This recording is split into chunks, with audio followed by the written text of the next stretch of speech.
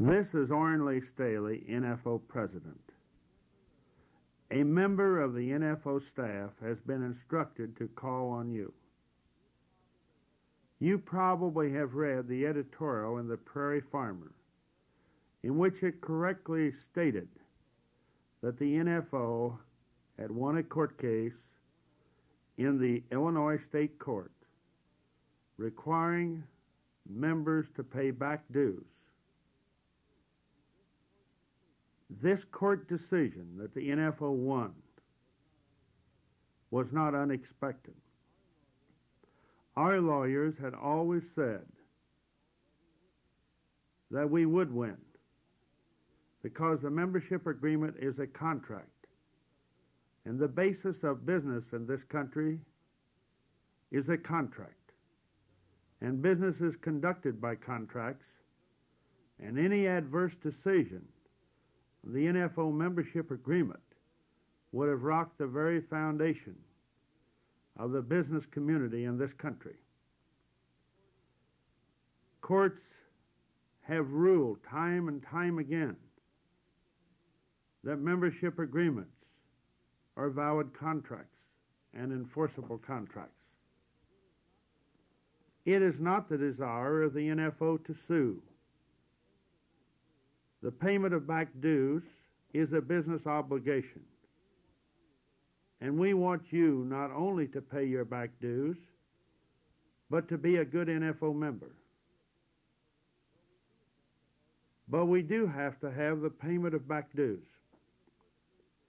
In the court case in Illinois, the members that were sued went together and fought the case. They lost.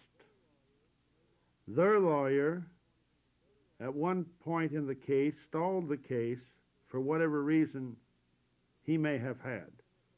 And additional NFO people had to make trips to Illinois by private plane.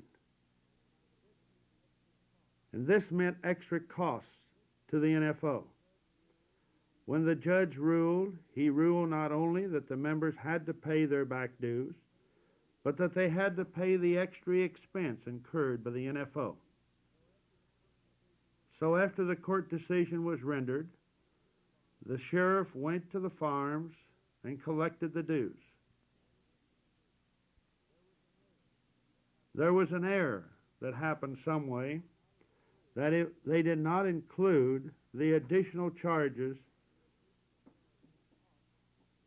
and costs that the NFO had had in the case. So he made another trip, that's the sheriff, and got the rest of the money. This is not good for anybody. It is not a business-like way to do it. But we have to follow the procedure because we're trying to help farmers.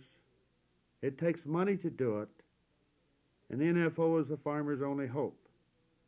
But really, this is just a business decision. A contract is a contract.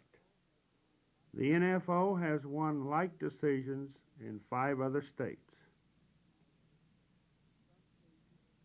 In some cases, the NFO has gone to probate court after the members have passed away, and it has been ruled that the dues were payable and collectible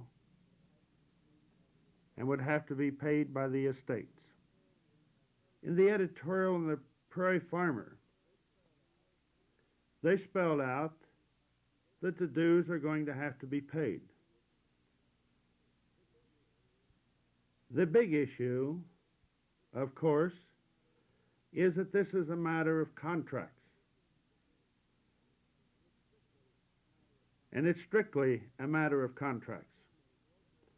Sometimes local attorneys get farmers into an awful lot of problems because they don't understand that a membership agreement is a contract, and that when there is a contract agreed to by both parties, it is enforceable. Time and time again, courts have been very liberal in their interpretation of membership agreements and the fact that they're very binding. Certainly, We want to save money for you and the organization, to save time, and to save embarrassment. We don't want money to have to be spent for paying lawyers' fees and wasting time. So we're here to offer you an opportunity to pay your dues. The staff man will give a written report that he will file on his visit with you. It's strictly business. We must have the dues, and we want to do it in a business-like way.